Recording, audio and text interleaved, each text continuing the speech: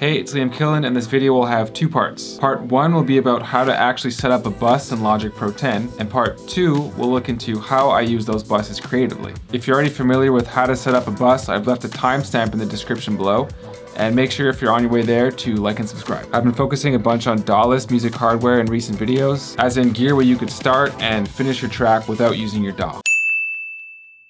But that's almost never where the production of music ends, in my experience. In fact, a lot of the music that I've composed in my life has began and ended in my DAW. It's kind of like a mandatory step for me. Even the music that I compose DAW-less, like maybe on the OP1 or the OPZ, I always go back to Logic Pro 10 to either mix it or add some sort of effects. It's just a step of the process. Great, so let's talk about buses. First off, what does a bus do? Buses are super useful and efficient for adding effects to multiple tracks at once. So for example, instead of adding a reverb plugin onto each of your tracks, you could route each of those tracks to the same reverb, which really cleans up your tracks and is a lot lighter on your computer's RAM. Here's the lead line from my latest release called Dashboard without any effects on it.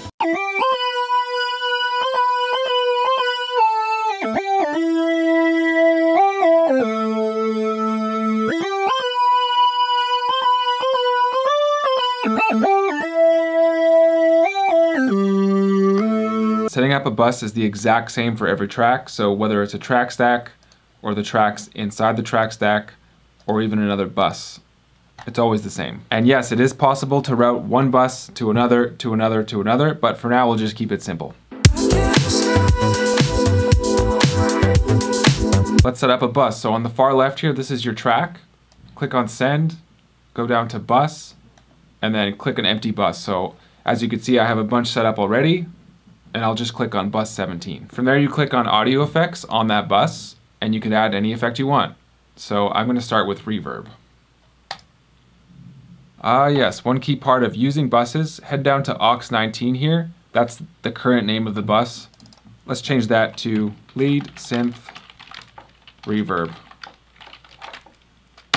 Trust me, you want to stay organized and name all of your buses. It'll save a lot of trouble. Back to the reverb, make sure the mix knob is at 100% so that when you send the effects to that bus, you'll hear a difference. And then add your reverb.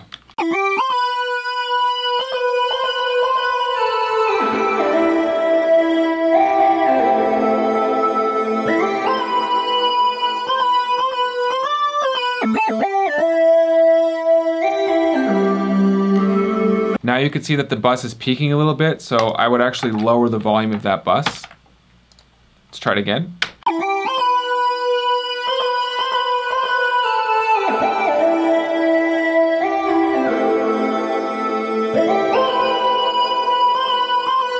Yeah, that's something that I often do. I'll actually lower the volume of that bus so that the effect is a little bit more subtle. See, music production's pretty easy.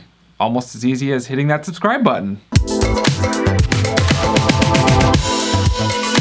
We have arrived at part 2. Now that you know how to use a bus, I'm going to show you a few creative ways that I use buses. Let's maneuver back to our bus, so head back to Synth Lead and click on bus 17 to get to the bus. It shows up there. And basically all we're going to do is add more effects. We'll keep that reverb on top, and we'll make this a little bit more interesting. Let's go back to the reverb. We're going to turn the decay way up to maybe like 12 seconds.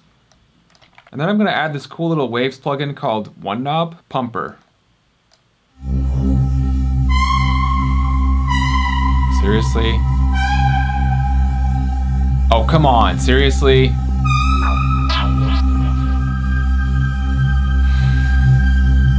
There we go. It's like the wheel of death. Visually, you got this pump going, and you could choose the intensity of the pump.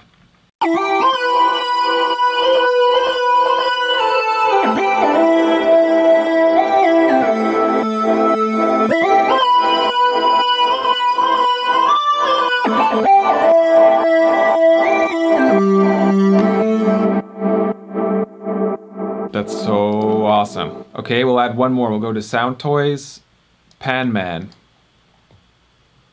So now we have a lead line that's going to play straight down the middle, and then we have a pumping reverb that's also going to pan side to side.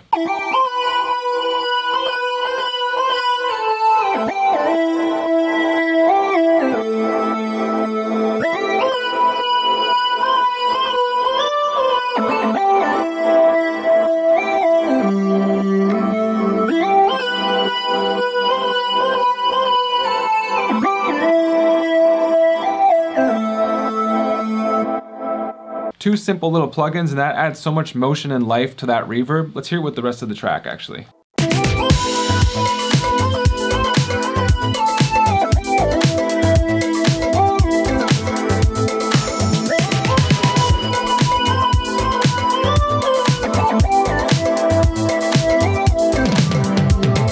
Yeah, that's a really awesome option to have. Let's get rid of these plugins for now, and we'll do one more just using Logic plugins. So I'll head to Reverb, Space Designer.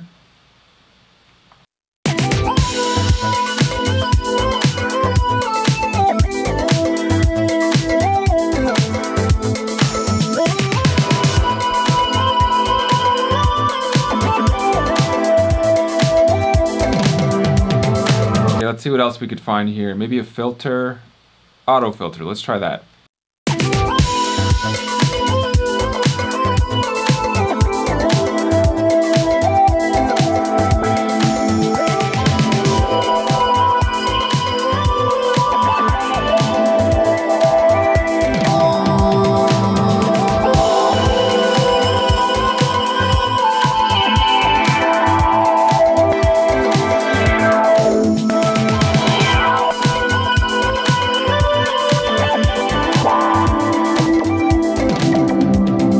That Waves plugin that I was using before is kind of similar to what's called Sidechain Compression, so I'll show you what that is. Head down to Dynamics, Compressor. This little switch here, click Sidechain, and then head up to Sidechain up here, and let's choose Kick for now. So now every time that kick hits, it's going to cut a hole into the reverb, which gives like a pumping sort of motion.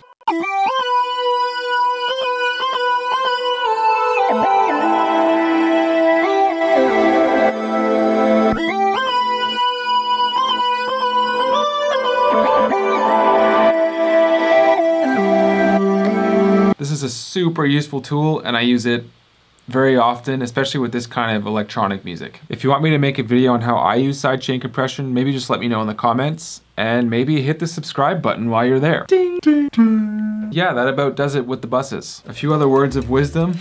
I would say be bold and try to combine effects that you normally wouldn't. If you're only using Logic stock plugins, you got plenty to work with. I really appreciate you guys being here, so thank you so much for watching. I'm gonna play you out on the live performance of the track we just worked on today, which of course is available on my SoundCloud. Like, subscribe, all that good stuff, and you guys are the best, and I'll see you in the next one. Peace.